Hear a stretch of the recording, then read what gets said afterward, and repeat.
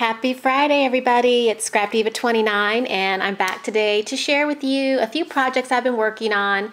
I've been busy all week. I didn't get a whole lot of crafting done, but I got a little bit done, and I just wanted to share with you a couple of projects. So the first project I want to share is this card that I recently made, and it just says create, and I'm planning on giving this to a crafty friend. And I did use this new die that I just recently got from Hobby Lobby. It's the Lori Whitlock, and it's Foxy 2, I believe, or Fox 2. Yeah, Fox number 2. So picked this up at Hobby Lobby. Of course, used the 40% off coupon to get that. And this is what I came up with. I was inspired by Favored, what is her YouTube name? I think it's Favored Flavors. And her name is Shandi, I believe, here on YouTube.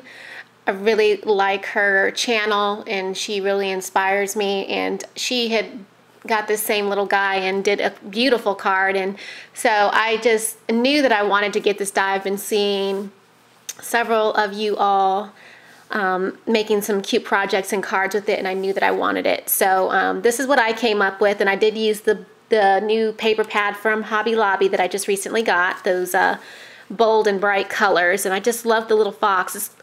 I wanted to do kind of like a fall theme fox, so that's why I went with these colors, and then I used my Creative Time die to make that bow, and the Heidi Swap Create, and I just added a button and some bling.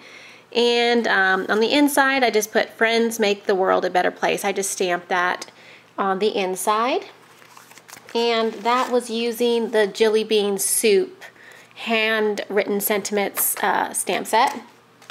So I really like the way that card came out. Super cute, and you could do so many things with Little Fox, like make tags or put them on treat bags. I saw a really cute idea for treat bags, so I might do that as well for Christmas, make a Christmas themed fox. So moving along, I did decide to purchase this Sizzix die from Hobby Lobby the other day, and mainly because I wanted to have like a poinsettia in my stash. I didn't really have a poinsettia, and I just liked the size of this one.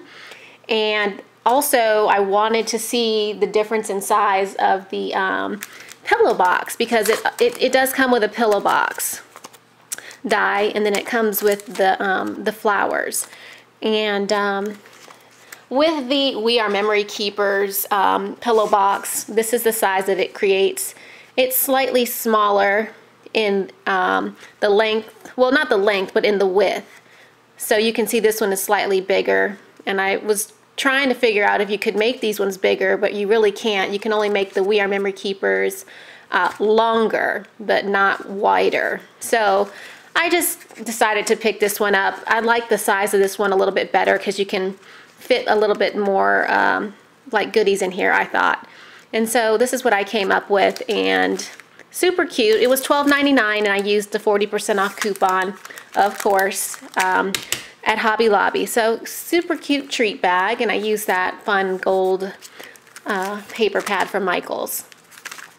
Other projects I've been working on, I finally completed my dangle for my pocket letter swap, and I really like the way it came out. I added an arrow and some little sequins right here, and then some beads, and one of these diamond chains, and it's very tiny and delicate, and I thought it went well with that theme of that pocket letter that I had made.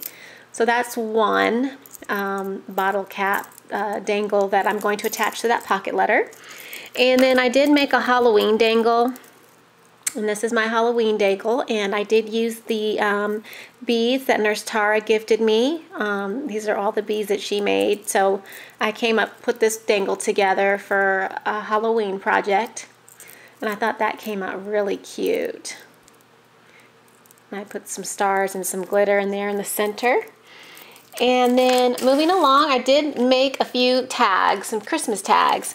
I thought these were really cute. I'm going to try to get a little closer. I know I'm a little there.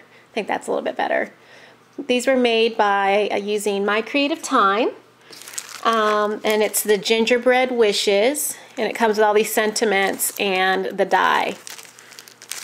I'm pretty sure the die came with this. I can't remember if you had to get it separately or if it was together, but I bought it a while back.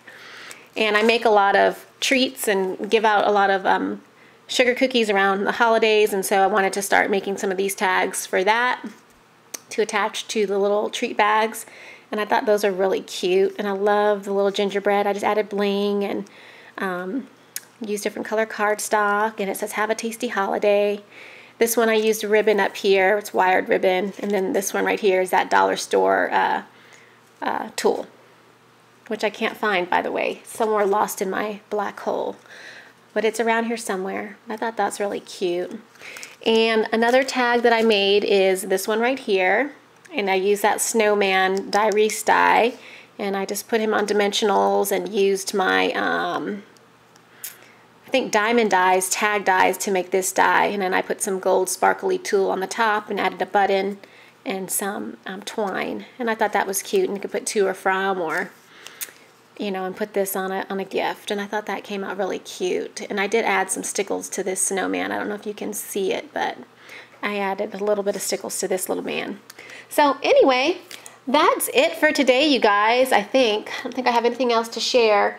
Hopefully I can get some more stuff done next week. I hope everyone has a great weekend, and I will chat with you soon. Bye.